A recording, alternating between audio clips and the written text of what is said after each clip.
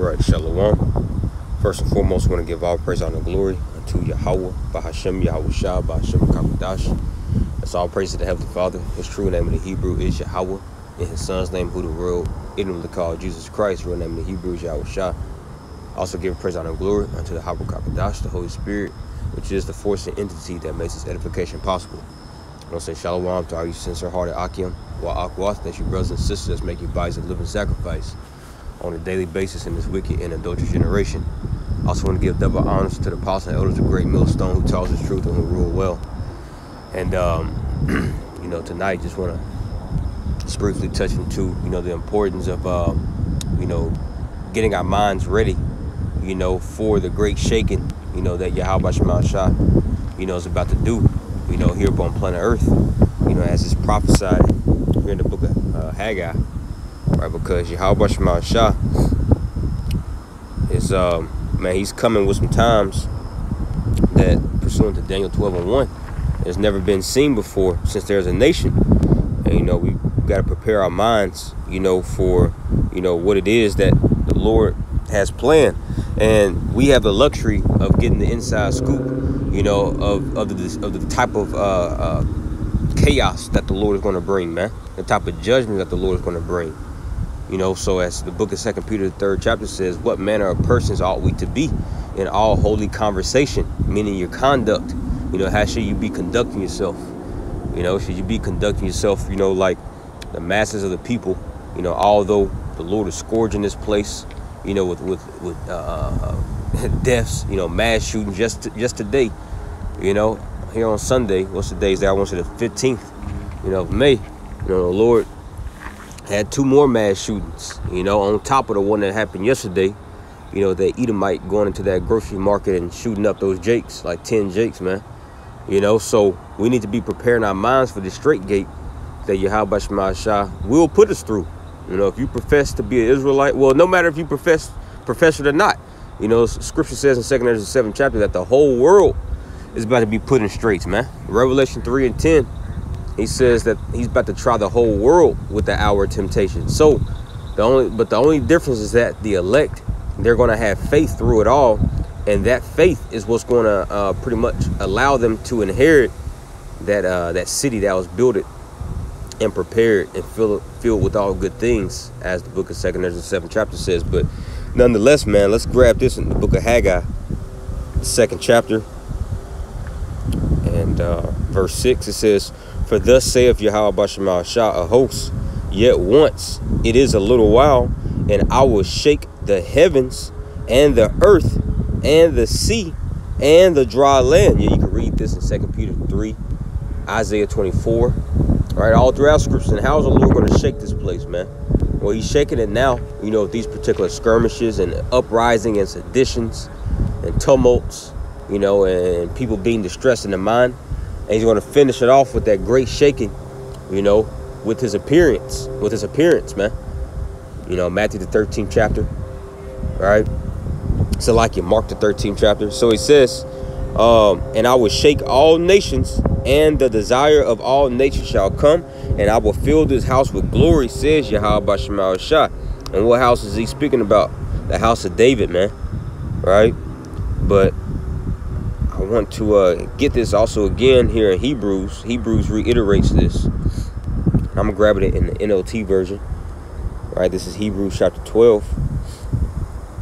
In verse, as a matter of fact, we can start up here at verse 22. Hebrews 12:22 in the NLT says, no, you have come to Mount Zion. It says, you have come to Mount Zion, to the city of the living power, the heavenly Jerusalem. Yeah, that's right. Yeah, and it starts right here with us being in this truth. Right, the Lord, you know, has which Mount Zion, which is that's where the house of David is, man. So if, you know, if you're in this truth and sincerity, the Lord has put us here at Mount Zion, man, heart to Zion. And, you know, Lord willing, Yahweh Shema Shah, you know, Ratazah, you know, he keeps us here. So he says, and to the countless thousands of angels in a joyful gathering, you have come to the assembly of the Most High's firstborn children. And who is that? The elect, man. You know, because we're gathering around the elect now. We all pray and hope that we're part of the elect. All right. But while we're amongst these particular, brothers, and sisters, man, you're looking at, some of the very elect. And, once again, you could very well be it, And the Lord gathered the elect. How? By the word, as is written in Baruch the 5th chapter and Baruch the 4th chapter. Right? It says, you have come to the assembly of the Most High's firstborn children, whose names are written in heaven.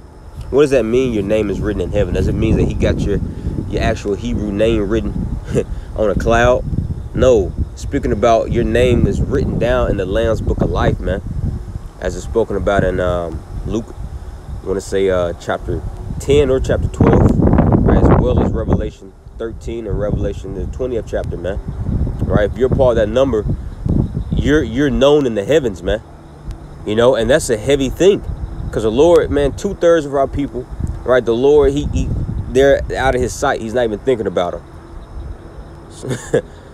What did he tell? What did the angel tell the prophet Daniel when the angel came unto Daniel, about to give him those revelations? He says, "For you are greatly beloved in heaven, man." He told the prophet Daniel, "You are greatly beloved in heaven." I'm gonna have to do a lesson on that, man. I'm just thinking about that, man. That's heavy. I want to be known in heaven. When if I was to see an angel in Jacob's trouble, whatever, hey, you're known. Hey, you good. You're beloved in heaven. We're gonna take care of, man. Listen, man, that's what we want. But it starts with us getting our face solidified, because the Lord's about to shake the hell about this place, man. We're gonna be seeing the same things these wicked doers gonna be seeing. We're gonna be. David says in Psalms 91, 1,000 shall fall at thy left hand, and 10,000 at thy right hand, man. We're going to be surrounded by all types of judgments, man. We're going to be seeing it, But you can't be shaken, man. You can't be, you got to have the mindset as Yahweh Shema Shah. He's a man of war, So you got to have a valiant mindset. When you go into that word valiant, as a matter of fact, let me get that real quick. First Maccabees chapter 2.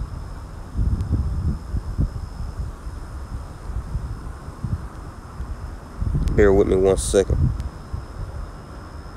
And this will tie perfectly into the lesson.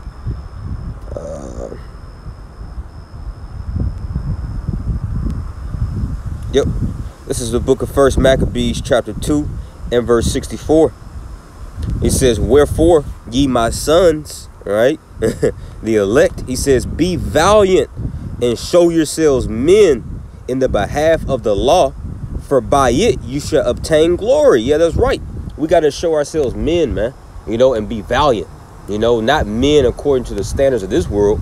No, but by men, according to the standards of Yahweh Shema Shah, and show ourselves valiant, on the behalf, of keeping the Lord's commandments unto death if it calls for it, man. All right, what he tells us in Sirach 4:28, he says, "Strive unto death, strive for the truth unto death, and the Lord shall fight for thee," man. Right? Now, I want to go to this word valiant real quick. He says, "Wherefore, ye my sons, be valiant and show yourselves as men." Valiant. It says, brave, courageous, intrepid, right? In danger. Yeah, and that's that word I wanted to go into. Intrepid.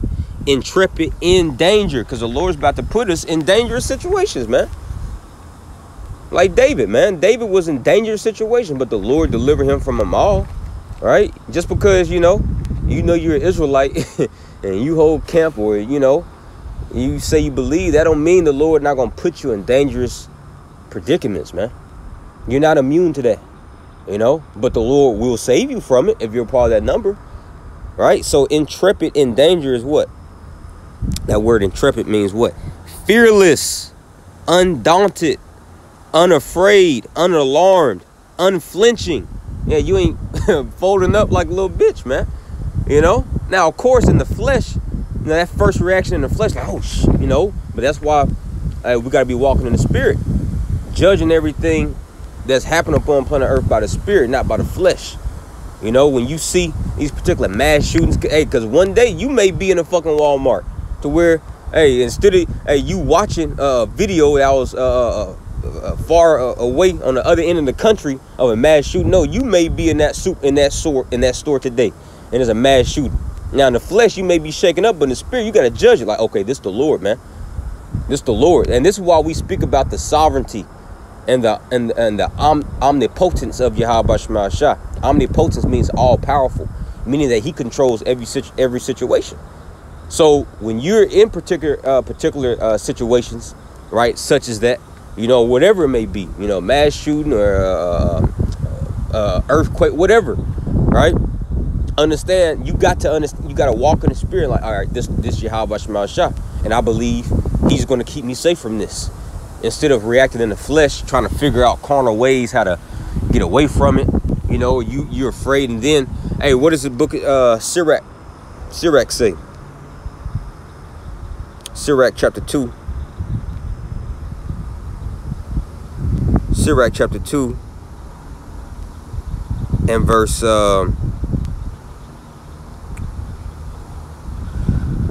12. Woe, meaning destruction, be to fearful hearts, meaning fearful minds. And if you got a fearful mind, man, in these times, hey, stay away from the camp. You know, that's a commandment in Deuteronomy 20th chapter. When we're to go out to war, and you had a particular man, he was afraid to go to war. Hey, it was a commandment. You make that man turn the fuck around and go back home, because fear is a very contagious thing.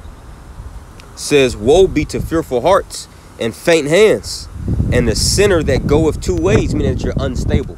You don't know which side of the fence you want to get on, right? You're going in two ways. It says, verse 13, woe unto him that is faint-hearted, meaning faint-minded. Your mind is weak, for he believeth not. That's at the root of it. The reason why people are faint-hearted, they're weak in the minds, because they don't believe, man.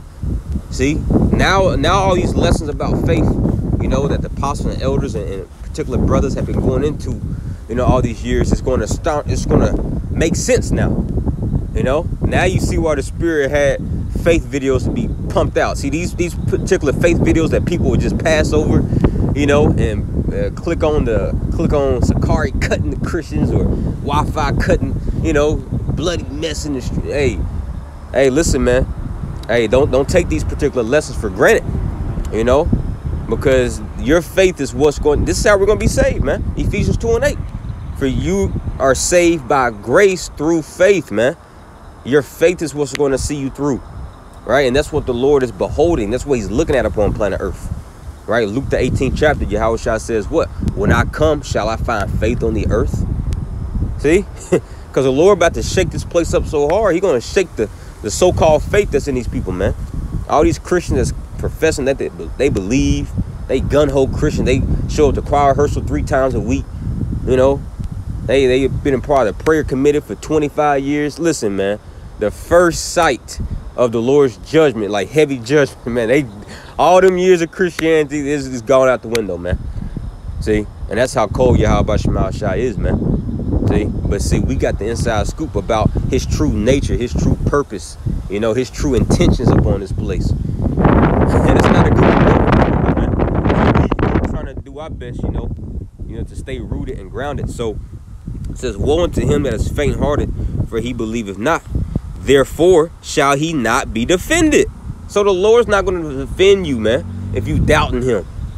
You know, it's just like a man and his wife. You know, man, hey, his wife in trouble. Hey, he expects his wife, hey, baby, you better have faith in me. If you don't, man, fuck you. You know what I'm saying? Well, that's how the Lord going to be with us, man. Hey, we got to have faith in him. You know, got to have faith in him, man. So Hebrews 12, going back, Hebrews 12, I'm going to finish that out in verse 22 and get down to the point. It says, now you have come to Mount Zion, to the city of the living power, the heavenly Jerusalem, and to countless thousands of angels in the joyful gathering. You have come to the assembly of the Most High's firstborn children, whose names are written in heaven. Yeah, you got to believe that too. Although we pray that we're part of the hopefully elect, you actually have to believe that you're part of them. You know, in humility, you know, you got to be humble about it, you know. But you got to believe. Yeah, I believe. Hey, man, shoot for the stars, bro. I believe I'm part of the 144,000. Now, I hope, you know, I believe it. That's the thing. You have faith in that. You don't know for sure, but I believe it. You know, I'm a hope for it, right? And that's what the Lord wants. The Lord wants you to hope for that, man. Right? When you was in the world, you had hopes for all these vain ass things. Hope to be a damn NBA, you know, basketball star, you know, an NFL player. You shot for the stars then. Shit, so shoot for the stars now. And the Lord, hey, you been in this truth. Hey, that's why you can't downplay us having this particular knowledge that we got. The Lord is giving us, by him giving us this truth, he's giving us the hope to hope in being saved. You know? It says, you have come to the assembly of the Most High's firstborn children, whose names are written in heaven. You have come to the Most High himself, who is judge over all things. And see, he's a judge over all things. So when we see these particular judgments, you got to have faith. He's the judge. He's the one carrying forth these particular judgments, man. He says, you have come to the spirits of the righteous ones in heaven, who have now been made perfect. Yeah, the elect. Now I'm gonna skip down here to verse 26 to get down to the point. When the Most High spake from Mount Sinai, his voice shook the earth. But now he makes another promise. He says, once again I will shake not only the earth, but the heavens also. And what is that speaking about, the heavens? Well, there's actually going to be war in heaven, as it says in Revelation 12. Talking about war in the sky between Esau and his chariots and the Lord and his chariots, which is going to be a total onslaught. And also, you know, that war in heavens is speaking about Esau being put out of power. All right? Because you being in rulership is classified as you being in heaven. Right? Meaning a high place of authority. Something the Lord's about to shake that. Right? So along with Esau being shaken. Oh, what does he say in Jeremiah 50? Let's get that real quick. About Babylon. Jeremiah chapter 50. And verse 22. A sound of battle is in the land. And we see that. And of great destruction. How is the hammer of the whole earth cut asunder and broken? How is Babylon become a desolation among the nations? So Babylon is known as the hammer of the whole earth. Wherever the United States go, it crushes wherever it goes, man. So you don't think when the Lord breaks such a mighty empire such as this, you're not going to feel the effects of it? Of course you will, man. And this is why faith is going to be required. Because with this system being broken, you're going to feel it. Because our people are used to living off of this system, man. You know, going to this place for your food, for your water, for your education, for your religion, for everything. That's part of the curses. You shall go to your enemy for in want of all things. So with the Lord breaking this man, put him down to a low peasant position, right? With us going to that transition or to that great reset, this is the true great reset. It's going to require faith, man. Right? So let's keep going. It says, when the Most High spoke from Mount Sinai, his voice shook the earth. But now he makes another promise. Once again, I will shake not only the earth, but the heavens also. This means that all of creation will be shaken. It says all of creation will be shaken. That's including you, man. Everybody's going to feel this. It says all of creation will be shaken and removed, so that only unshakable things will remain. And what are those unshakable things? The elect. The elect are the unshakable things. They're going to be unswerved. They're going to be persistent in their deliberate purpose to go into the kingdom, man.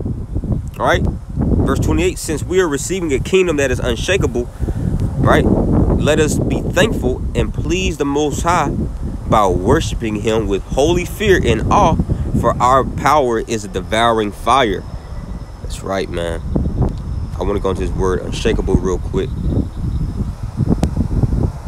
Or shakeable. So like it's shakeable. That's not what I want. Yep, unshaken. Mid 15th century, not agitated. See, not agitated. These particular things that's about to come, man. And you gotta take this shit on the chin and keep moving.